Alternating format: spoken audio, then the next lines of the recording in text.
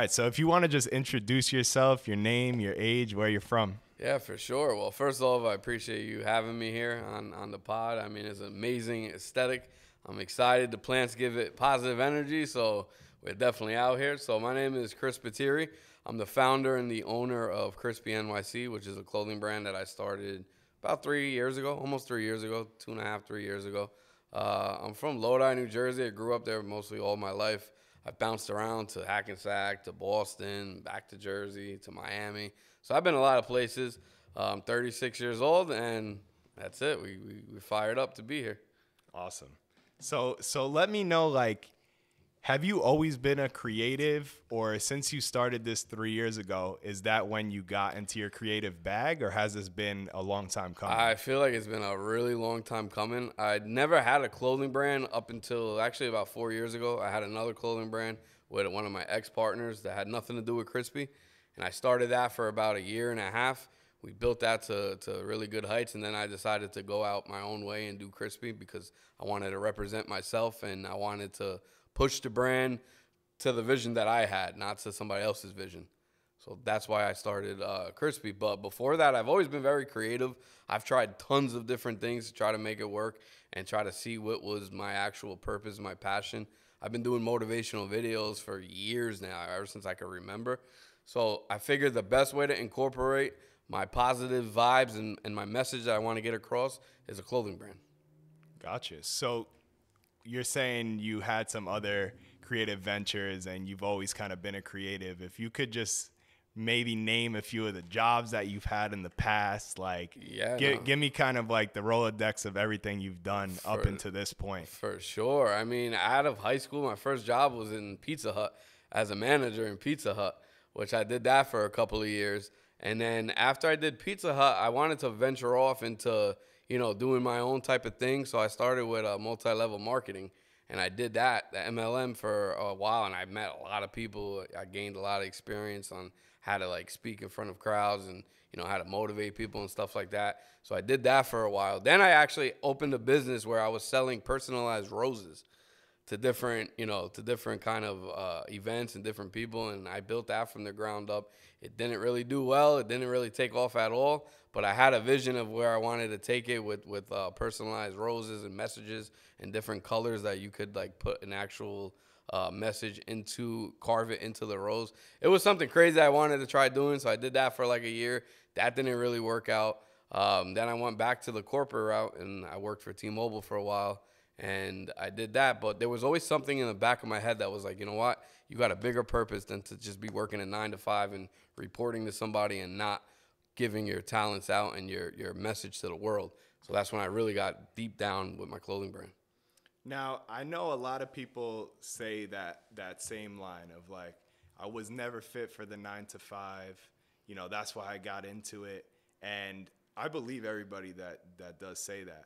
But what makes your situation different, and like give me the inside look of what that feeling felt like? I mean, it's a really strong feeling. I feel like you have to have a little taste of how it is to be able to create on your own, and you can't be scared of what other people think when you're trying to do something. So when I was working a job, there's nothing against a 9 to 5 or anything. That's actually what helped me boost my Crispy. Like I would take everything I made from that 9 to 5, and I would actually invest it right back into my clothing brand. So it's a great stepping stone to get started. But I feel like if you really, really want to change the world, and you have a message and a passion, like I'm always fired up every single day. And I want to make sure that everybody can hear my story and everybody can, benefit off of it. And I figured, you know what, I have to go out on my own. I want to be able to be free. I want to control my destiny. I don't want to be stuck in like a bubble where I can't go above whatever I'm in. Like I have to be free, and I have to have an open mind, and I have to be able to create to what I feel like is right. And that's just what pushed me through to do my own thing. Yeah. So what has the experience been like? Has it been like a slow process? Was it like right away, fast, easy? Give me another inside look of from the moment that you made that decision that the 9 to 5 is gone. So it was a rough process. It was nothing. It was not a quick adjustment. It was something that I had to bust my butt constantly in and out as I was working the 9 to 5, and I had the vision. Like, I knew where I wanted to take Crispy. I had to push even harder, because every time that I tried to push hard, I was not seeing any results for years. I didn't see any results for 2 years, 2.5 years. The first year I lost money. The first year I invested everything I had into the brand, and I was actually down probably over 100 grand without seeing any profit at all. Now, a lot of people would give up at that point, but I said to myself, nothing easy is going to come. Like, it will never turn to be great. So I had to keep pushing. So I kept pushing and pushing and pushing. The whole entire year, I lost that much. The second year, I was only profitable like not even $1,000 for the whole entire year. But I had the vision. I knew where I wanted to take this brand, and I knew that it had the potential to be one of the biggest brands in the entire world within a 5 to 10 year time frame. So I knew that my purpose was this. There was nothing else left. I couldn't go turn back. I couldn't do it. I had to keep going and keep pushing. So what is that vision? What is that image that you're seeing? Because as a creative myself, or as just an entrepreneur, or whatever you want to name it, you have that image that you're trying to get to. And that image does change. But there is always that little image that you constantly see. Yeah. What is that for you? I feel that image, it goes back to when I was younger, and my favorite sport was basketball. That's all I would play growing up. I would literally be on the court 24/7 every single day. I was never able to make it to the NBA or my goals that I had back then. I did play some college ball, but I always wanted to incorporate my love for basketball and like athletics into my clothing brand. So my vision is to, when I see these athletes training, busting their butts every single day, I want them to be able to rock some pieces and wear some pieces that have a positive message behind it that lets them know anything is possible and to keep going. And I want to have as much people as possible know what that message is. And I feel like the best way to do that is with Crispy, the clothing brand. What's the message? The message is the world is yours. Never to give up, never to slow down, no matter what people say. Oh, you're not good enough. You're not going to be able to make it. You know, you're too short. You're too slow. Whatever the case is with that individual, don't ever listen to the noise and just keep going. That's a great That's message. the message. That's a great message. And that's something that in sports, like I was an athlete myself, and I played basketball, football, baseball, and that's something that the coaches, always try to instill in you. But for some players, they don't want to listen to the coach. So to have an outside person that cares about the players as well, that the players are like, this guy, he's got a dope style, he's got a dope message, that does translate sometimes even better than what the coach would have to say and what the coach is trying to get across. So you're, in a way, you're like that motivational coach exactly to these players. It's like when you don't listen to your parents, but you listen to, your aunt or uncle, like your cool uncle. It's kind of like that same type of vibe. It's 100%. And I used to have someone kind of like that, like in my basketball. His name was Mo, DJ Ammo, and he would be at all the games, and he was just like, he was a cool DJ. He always came dripped out. He had the chain. He was dope. So he would always kind of give me those like little motivational talks on the side, and that was something that always pushed me through. So it's dope to see someone else that is also trying to push that positive message, because, like kids, they do need it. Like when you're in high school and you're in college, you do need that extra push. You have no idea what's to come in this world. And like, if you could somehow avoid a lot of the nonsense and a lot of the chatter by having someone like direct you through that, that's a beautiful thing. So it's awesome to see. Who are some of the players that rock your stuff, and some of the people that you like are vibing out with all the time? It's crazy because how it all started when I first started the brand, I didn't know any players. I didn't know any athletes, no NBA players, no NFL players. I always thought that was something like, oh yeah, I can never get to that point. But again, I had such determination. So what I would do is I would DM hundreds of athletes every single day and say, hey man, I got this new clothing brand. I think it would be dope if you rock some stuff, and I would be sending out so many free samples to people. It was crazy. I was not making anything, but I figured, you know what? I have to build a culture. No one knows who Crispy is, especially people that are in the NBA or the NFL. No one's gonna want to wear shorts that they don't know where it's coming from. So I was always pushing that message, and now to this point, now I've gathered all these like actual friendships with these players that I used to just DM and talk through Instagram.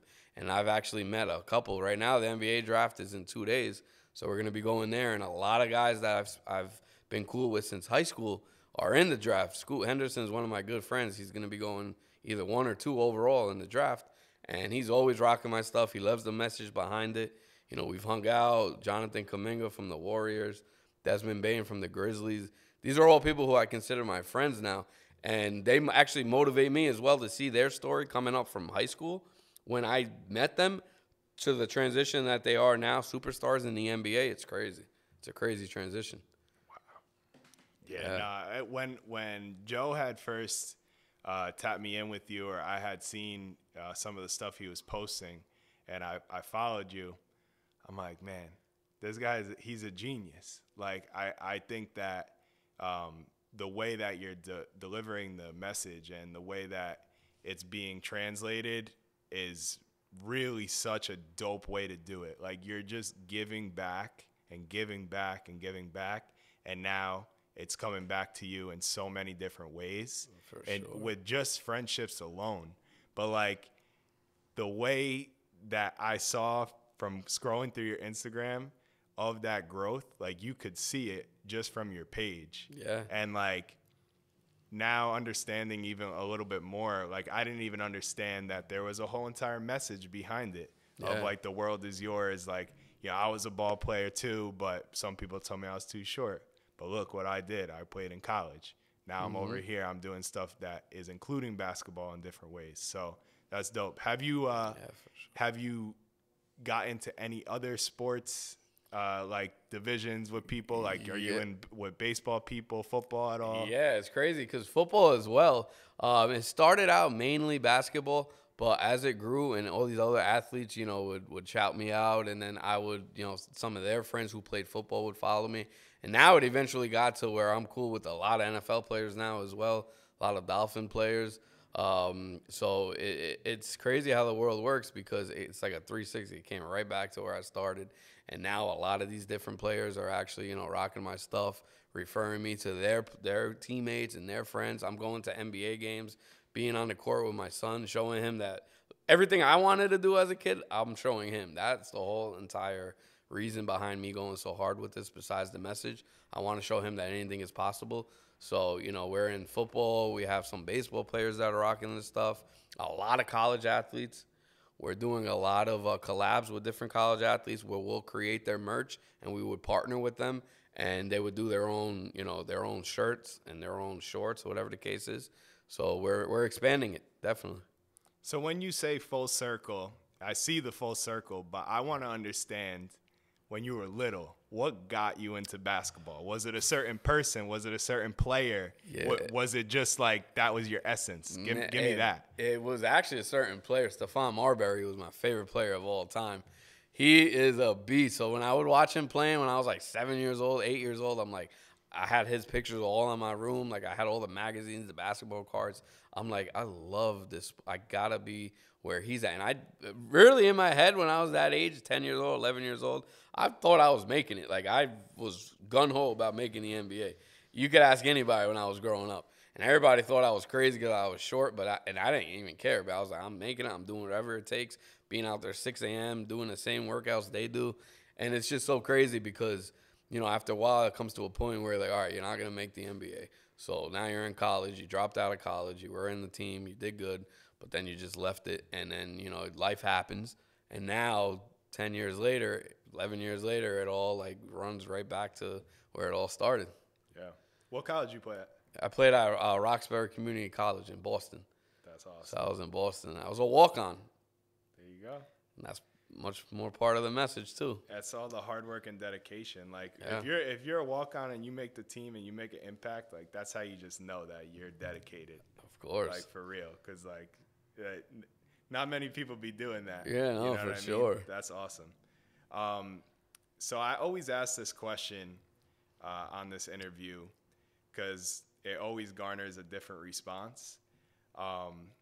What does success mean to you? Success means to me, well, there's different parts of success. Success means to me is that your health, number one, you have to be healthy. If you're not healthy, no matter how much money you make, people think success is defined by how much money you have. That's not true, because you could be rich but not healthy. What's that going to do for you? You know what I mean? So I think it's for health, family, and wealth as well. So as long as you have those three things and everything is cool, then I think that you're successful. Now, for that third part, for the wealth, is there a number that is comfortable? Is there a number that you think would really define that success? I don't think there's a number. I think certain people are comfortable with certain amounts. Like some person could make 100,000 and they're completely happy and they're completely fine with life. So they're wealthy in their mind. They're wealthy, 100%. Some people are like, nah, this is not enough. I got to make millions. Then whatever they define that as. I just think it's whatever you're happy with and whatever you're comfortable with. Then that's the true wealth. Yeah, yeah. It's like you said. It's what's in your mind. What's that wealth in your mind? That's really all that matters. That's all that matters. It's like right when those voices go away, or maybe they don't go away, but they fade out a little bit. I think that's where maybe I would see personally like a moment of, wow, I'm at a certain point of success for myself. Is like willing those thoughts For away sure. that of like where it's like I've been at it, I've been doing it, and this is like a nice moment where I can maybe not relax, but like you take the it body in. could just like take it in and take it easy for a second. Yeah, for sure. Has there been any moments, in your life or in this last 3 years that you have felt like you want to give up, or you have felt that, you know what, like this ain't it? I would be lying if I said there wasn't, because this was probably the hardest thing I've ever done in my entire life, is building this. There was a lot of times where I'm like, you know what? I've given out so much free stuff. I've not made any sales. It's been a year. I'm nowhere near profitable. Every time I go harder, I don't see any progression. Should I just hang it all up? But then there's a voice in the back of my head that says, get the hell up and stop complaining. You're not a wimp. You need to make this happen. You have a family. You have people that count on you. You cannot start this and then just give up. Why'd you come this far? And the voice is so strong where I'm like, I have to snap out of it. I'm like, nah, I can't slow down right now. I've started something that's going to become one of the biggest clothing brands, athletic brands in the world. And if I give up now, that'll never happen. So it just keeps pushing me and pushing me and pushing me until where I'm finally, after 3 years, seeing a turnaround for all that work that I put in the previous 2 years.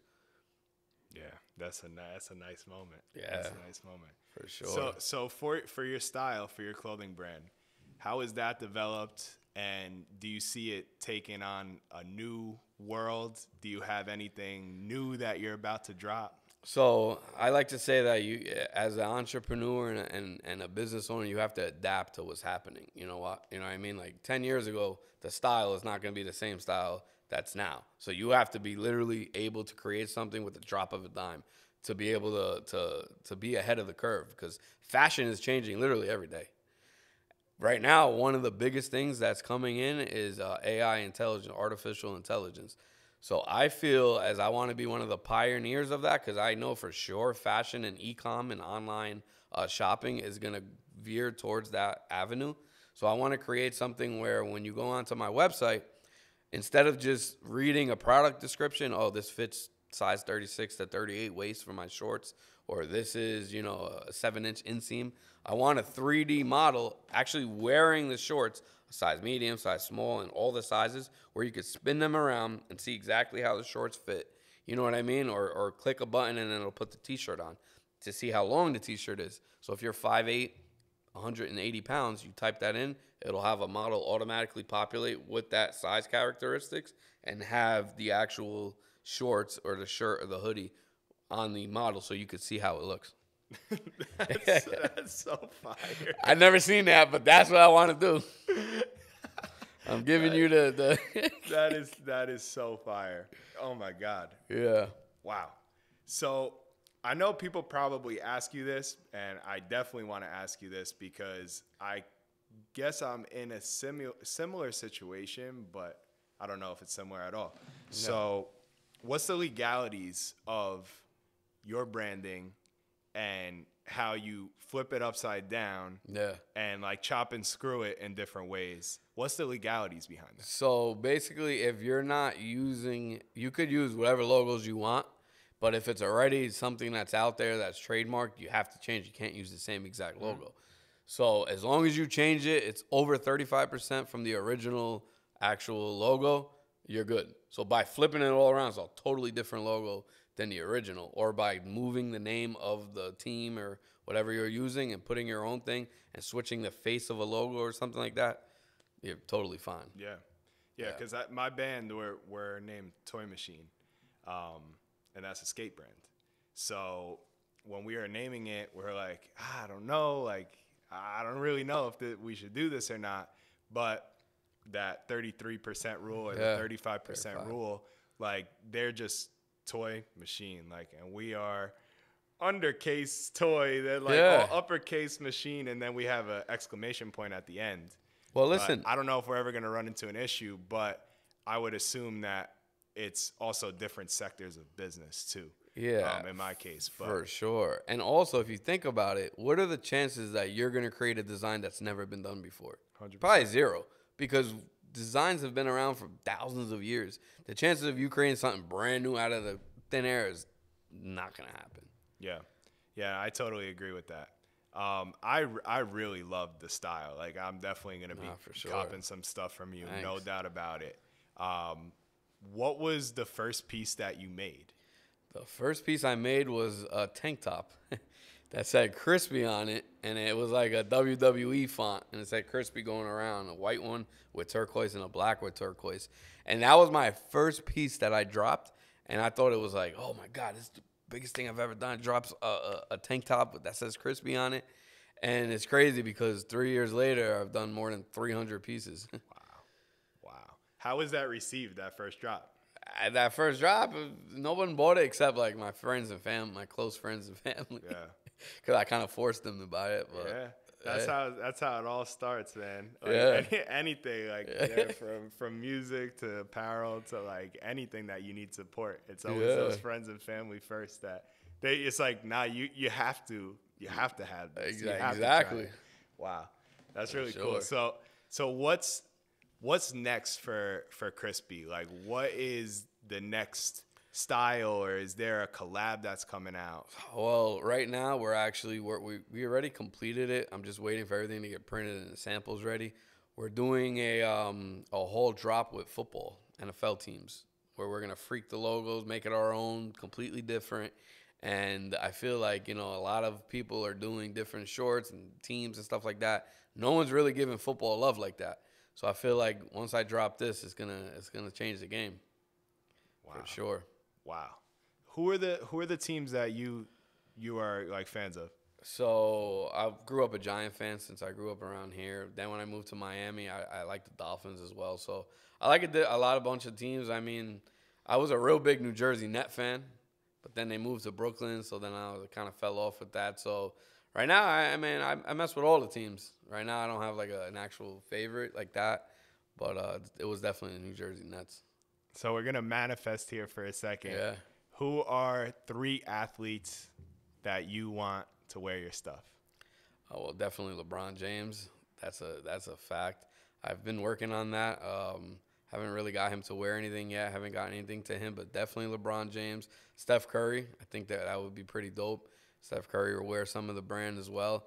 And then I would probably say, Jordan Clarkson, he's got one of the dopest styles in the NBA. I would love for him to rock some of my shorts. So definitely working on that as well.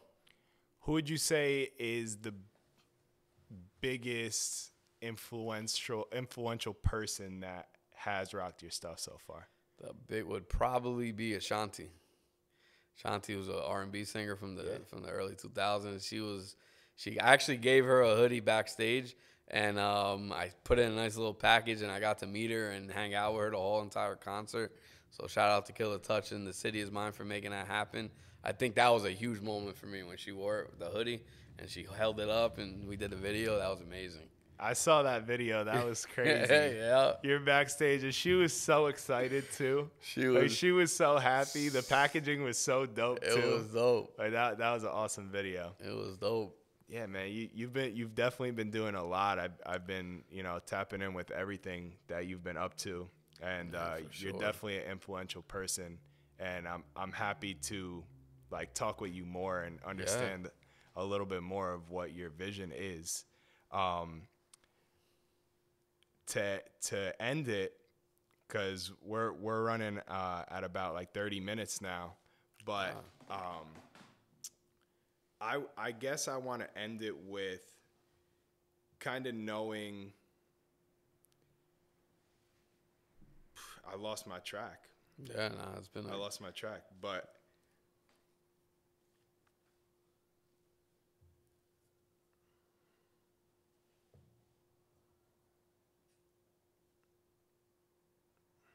Give me 1 second. Yeah. We've been rolling for 30 minutes, so that's not a short time. No, not at all.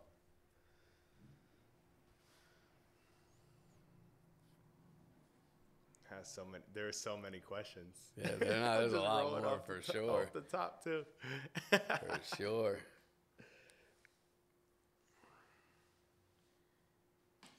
So when you do hit that moment of success for you, what are you gonna do with that?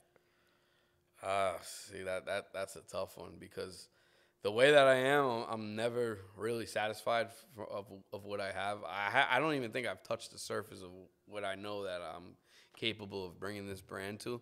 But I feel like as if when I do reach that moment, one of that parts of that moment is when I'm able to buy my mom a home either in Miami or anywhere in South Florida, right on the water and the beach, and then I have a similar home a little further away down there where we can vacation for the winter. That's definitely something I'm pushing for. But I feel like once my son turns 18 and he's old enough and he sees, because I bring him to everything I do with the brand, and my vision is to build this brand to where it is and pass it on to him and create a legacy. So I feel that my goal and my passion is not complete until I'm able to keep on building this and actually make a legacy out of this and pass it on to my son. Then I'll really feel like, okay, what I've done, it is where it is because of what I've done. Yeah, that's beautiful, and he's down with the cause. He's down with it. He's down with it all. He loves it, and that pushes me every day. That fires me up. So I want to this is my last question. Yeah. Give me in a quick summary the 10-year plan and what that is going to bring you. So the 10-year plan. All right. So right now we're on year 3. So I had envisioned, and one of my goals was in between 3 and 5 years, I wanted Crispy to be a multi-million-dollar brand. Right now it's already $1 million brand. All blessings, and thank God for making me be able and capable of running such a thing. But I want it to be a multi-million-dollar brand by 5 years. Between 5 and 7 years, I want to make sure that my Crispy Kids collection, which is a whole nother brand out of Crispy NYC for the children and for the kids, I want that to be established and to be running. I want Crispy Athletes, which is a program that I also created for athletes. I want that to be established and having partnerships with all the different colleges across the country. And then within 7 to 10 years, I want to be able to say, you know what, I built $1 billion brand, and it is literally running not on autopilot, but it's running where I don't physically have to be doing all these tasks myself, where I have a team that's just as fired up as I am, and they're running around, and I have a 10,000, 20,000 foot square foot warehouse and getting shipping nice and quickly to the customers, and I want to be able to make this the biggest brand ever. Where are you working out of right now? Right now, it was funny you asked. Right now, I'm in a storage unit. It's 10 by 30, so it's like 300 square feet. But I'm building the ground up a new warehouse, which is an actual garage, and I'm flipping the entire garage and extending it to making it a 1,000 square foot warehouse for all my inventory now. That's awesome. Yeah. Are you gonna be able to do like any type of shopping in there, like as a consumer, or is that gonna be just for the inventory? You know, there's gonna be a podcast in there too. So I actually really, you know, Joe over here, he actually introduced me to this whole podcast world a couple of years ago, and I'm like, you know what? There needs to be a podcast for fashion, for clothing brand owners. So I'm gonna do something called Keep It Crispy, and it's gonna be a podcast. I'm gonna interview a whole bunch of my friends, my athlete friends, clothing brand owners, and just trying to get everybody, you know, to invest in themselves and do their own thing. Wow, that's great. Yeah, I love that. Joe is he's a super influential person, great guy, super helpful. You want to give any shouts out to anybody else? Yeah, actually, I want to shout out my brother Zach, who's from Miami. I moved to Miami about a year and a half ago. I was trying to build the brand out there. You know, I didn't know anybody in Miami at all. I was trying to get everything out there and move it around and, you know, shake up different cities. Zach was one of my first friends who I met out there. He literally DM'd me on Instagram. He was like, hey, man, I love the clothing brand. I see you're out here in Miami. You know, if you give me some shorts, I'll pass it on to my clients, because he cuts a lot of celebrities and a lot of different athletes. So, I mean, he's been a blessing, man. He's helped me through a lot of rough times while I was out there alone, introduced me to a lot of different players. My man Haywood Highsmith on the Heat. He introduced me to Xavier Howard on the Dolphins, a bunch of other cool guys, which we all became friends. So I'd like to shout out Zach Blends. Fire. That's awesome. You always need that guy that's going to help out, For sure. you know, and get you in that door. And if that's now like your boy like that, he's now inspired you to be able to put, you know, other people in that situation from your likeness. So that's awesome to always have that. But I appreciate you coming on, seriously. This definitely won't be the last time. This is Crispy 1.0. For sure. We're about to get into a Joe Fucarino 2.0. All right, let's but, get it. I appreciate you again, and I know that this brand is going to bring you even more success. For sure. And I do see your vision with it all, and I'm always here to help you out as well. I appreciate it, man. So let me know whenever you need anything. Let's go. Oh, that was good, man.